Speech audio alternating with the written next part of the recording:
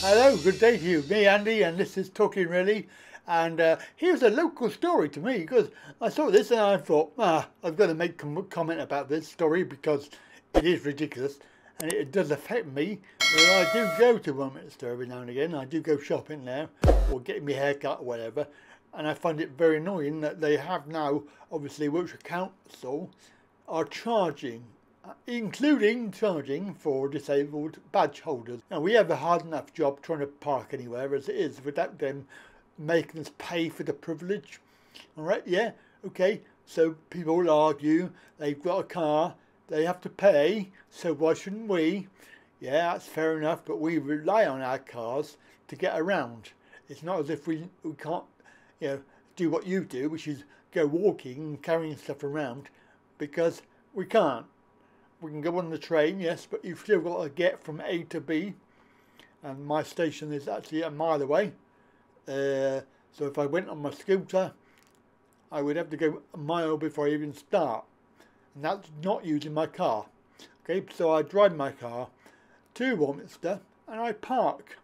And at the moment, because they are charging me, I'm not parking in any car park. I'm going to be parking on double yellow lines as is allowed under my badge, my blue badge. I'm allowed to park on double yellows.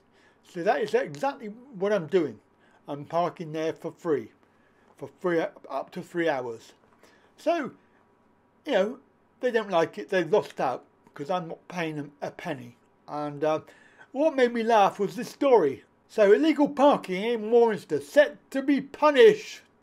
Yes, you're going to be punished. You've been very naughty, people. You are so naughty. We're going to put you over our knee and we're going to give you a smack at the bottom. Because you're so naughty, you're going to be punished. Yeah, right. Right, let's just remind ourselves the law, okay? It's by consent.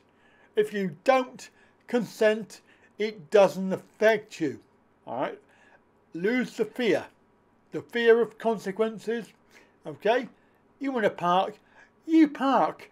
They can give you a ticket. That is the fear of a ticket and the fine.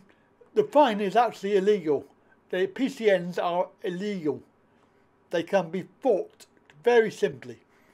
As a 3-letter process, you do it by the book, and if they don't agree with you, you just take them to the small claims court and charge them money, and they will soon give up.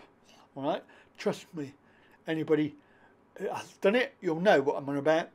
Anybody that hasn't done it, well, you ought to try it because it's very refreshing.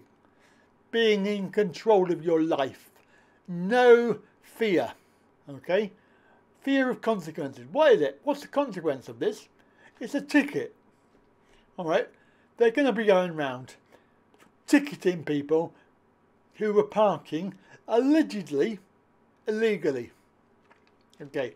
So I would love them to give me a ticket because it would prove my point that it doesn't worry me at all. A ticket is a ticket. It can be fought very easily and they will lose every time.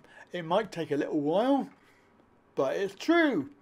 So what they're doing then in lovely Warminster, town councillors are employing more parking meter men or parking enforcement, and obviously the councillor Rob Fryer, chairman of Warminster's Development Committee, most parking is done responsibly and in compliance with legal requirements.